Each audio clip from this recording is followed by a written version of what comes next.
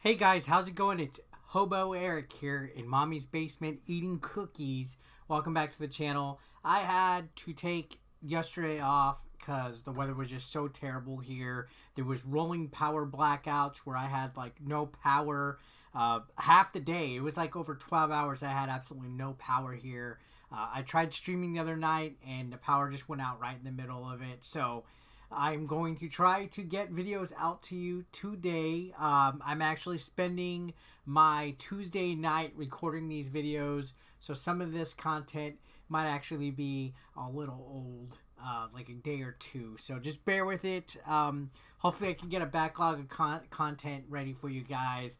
Texas has never had weather this cold before, this outrageous. I'm sure if you've looked on your news and stuff like that, it's been below freezing for 4 days. I think the record is like 4.5 days, so we're already getting past it as far as being below temperature freezings, at least in San Antonio. So it's been pretty chaotic. Now, speaking of history, there is a new interesting development at the University of Tennessee going on. They are going to be using Red Dead Redemption to teach American history at the University of Tennessee. This caught my attention. I like Red Dead Redemption. That rhymed. It's one of my favorite game franchises ever. So take a look at this. This is interesting. Could you imagine taking this as your history course?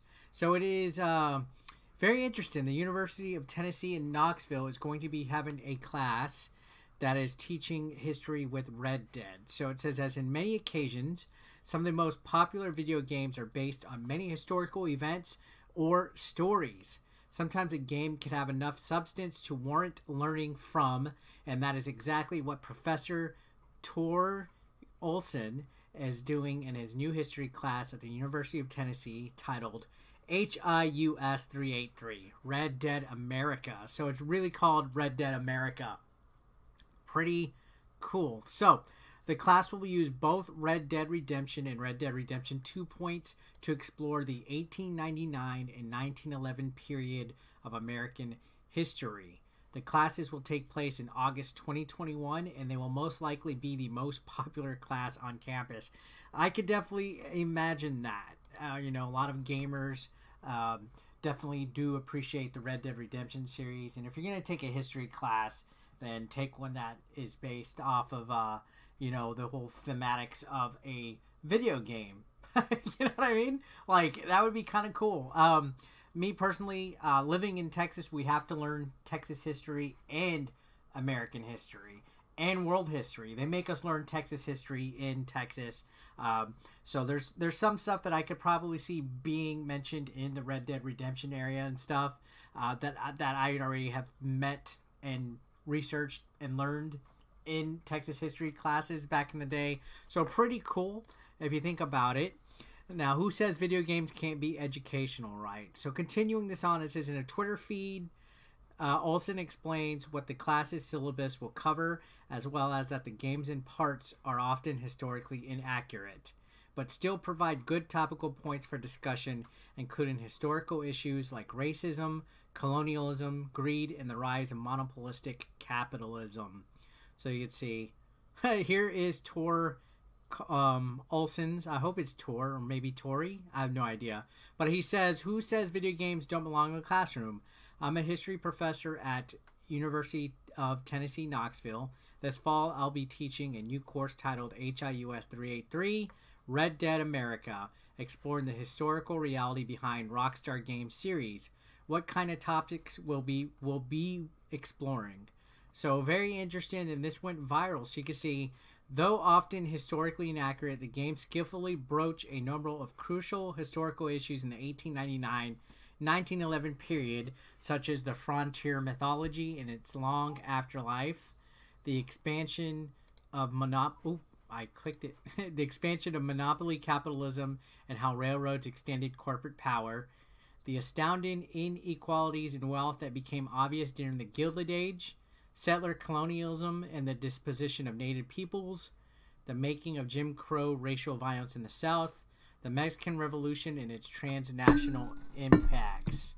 So definitely a lot of stuff that I could remember learning in school as well. Again, Texas history is probably my most favorite subject besides English literature.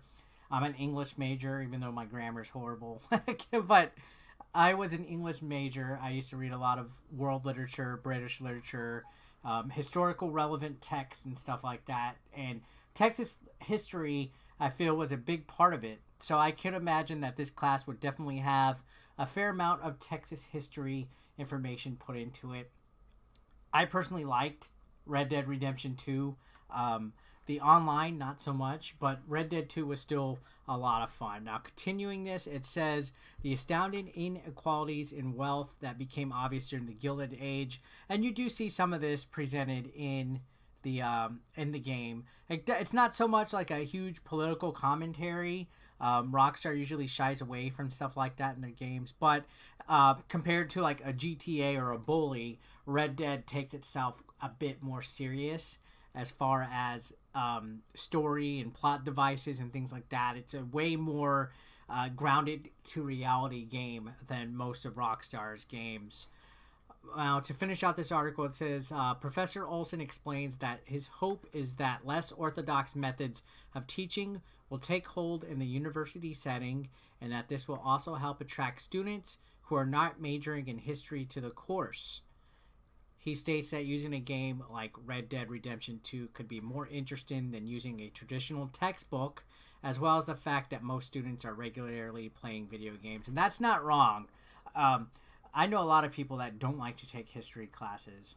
I don't know why. It was one of my most favorite subjects, but I could see maybe the correlation or relating it to video games and stuff can make it a little bit more enticing for a student to take. I do think that it is a good idea, connecting it, making it a little bit more relatable to students with material, with source material that they're a little bit more familiar with.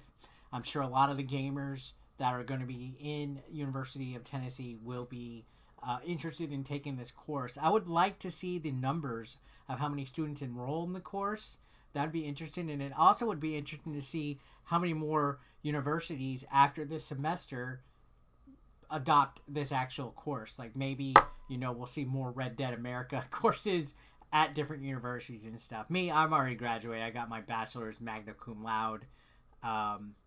But yeah, definitely an interesting read. I just wanted to share it with you guys. I thought it was pretty cool. I didn't see too many people actually talking about it.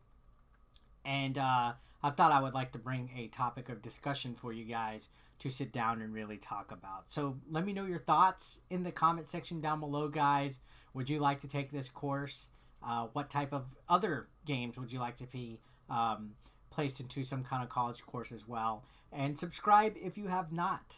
Thank you so much for watching. As always, I will see you guys on the next one. Peace out.